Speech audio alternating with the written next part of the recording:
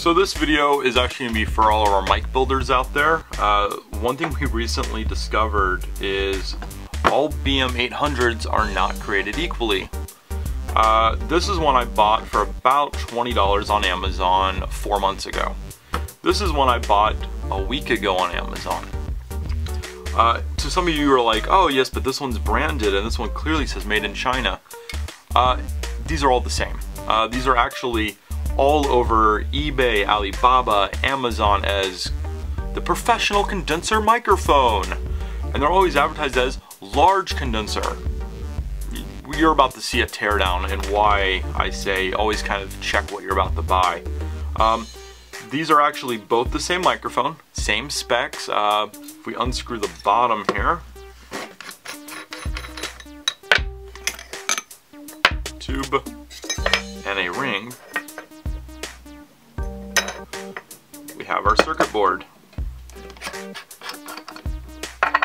Much heavier metal than the first one. Much heavier tube than the first model. Completely different color circuit board.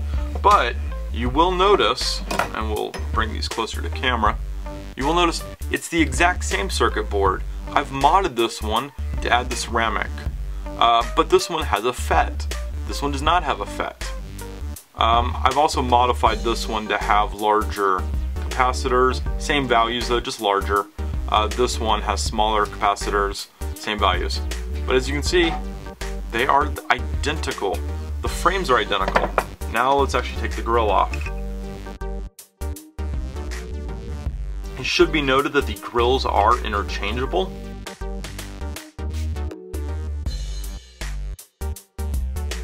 They're actually garbage microphones. You might say, Andrew, why'd you buy two? Because these are actually really interesting for people who build microphones. They build them out of these microphones. First thing you'll notice is they didn't even use the same plastic for the housing and the head. The capsule size is completely different. This, I believe, is a 16mm capsule. This is close to a 10. This is an electric condenser with a built-in FET, which is why there's no FET. This one does not have a built-in FET, which is why it needs one. It's also using different pinouts on the board. The circuit board is designed for both FET and non-FETted microphones. Kind of an interesting design. We don't typically see that kind of repurposing general purpose circuit board in manufacturing. So someone who designed this is really, really smart. And I've talked to some people on Alibaba about this, and they're like, there's hundreds of these factories in Shenzhen, China, that make these. So I don't know who actually designed it. It wouldn't shock me if this wasn't from the government themselves to kind of figure out and make products. There's a big push called China 2025 in which they really are trying to get people to purchase and up the quality of products coming out of China. But this probably is not one of those products. One thing that should also be noted is the two head baskets are not even the same height. Completely different height here. One also is completely see-through, no foam. This one has black foam on the inside. I actually prefer the silver head basket. It's actually got a little bit better build quality, but the specs, I mean, the milling, everything, the actual material that they used is the same. I can just tell a little bit. This one's a little bit cheaper and feels cheaper. But both actually sold on Amazon for $18, $19, something similar like that.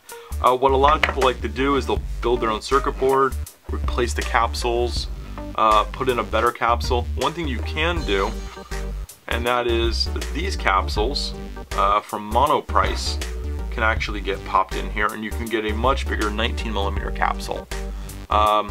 We had a blog post not too long ago, and we actually talked about how to replace the capsules inside the Monoprice capsules with Transound capsules.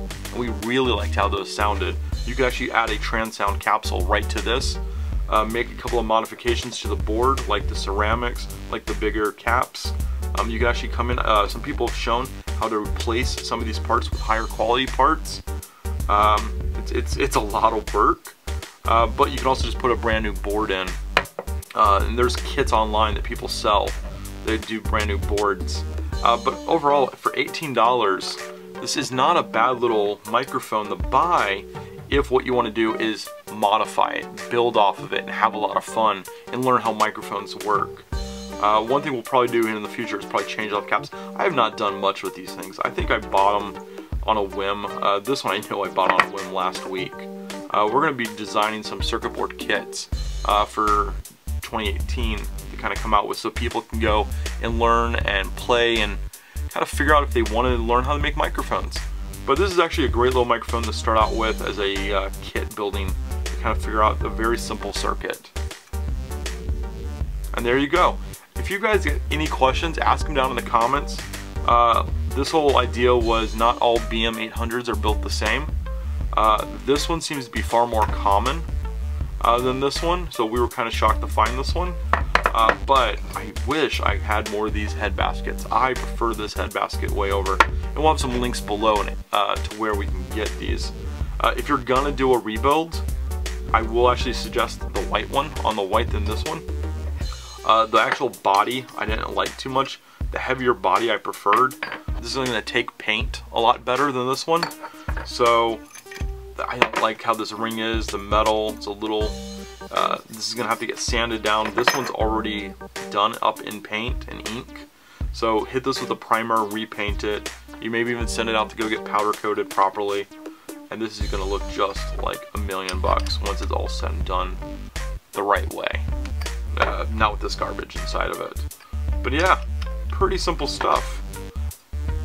And if some of you are curious what you can do with these, one guy's actually done an MS design up in here. He's also done 3 capsules. He's currently trying to work on an ambisonic 3D print, so you could put 4 different capsules and then do 4 different circuit boards in here, and then possibly like a 5, 6, 7 pin kind of connector down in here that you would actually have a breakout snake for. But that's what his design is, and I'll link to his blog right here, to Tom's blog. So yeah, I just wanted to kind of show you not all BM-800s are built the same. And there's a simple teardown of the BM-800. Also, don't forget, hit the subscribe button, right here. Hit it. Click it. Pretty please. Pretty please. Whatever.